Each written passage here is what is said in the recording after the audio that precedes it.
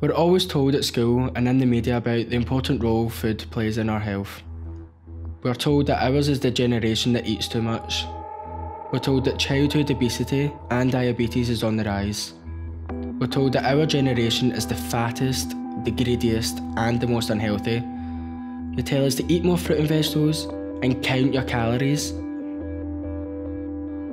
What they don't tell us is, why are the unhealthy options closest to us? Why are they on every street corner and a stone's throw away from our school gates? Why are they every second advert on TV?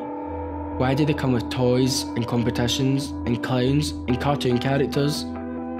Why are they on our bus tickets? Why are they often cheaper and on special offer? Why do they glimmer and glow and shout the loudest? I'm next door. I'm on TV. I'm only £1. Grab and go, lunchtime special.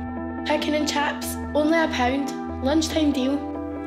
Why does there seem to be more of them in our area?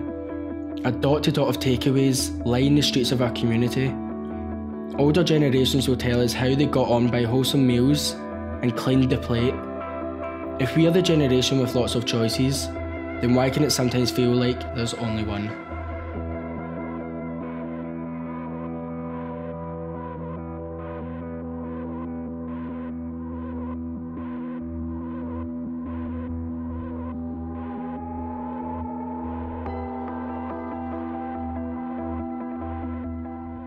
Hi, I'm Jacob.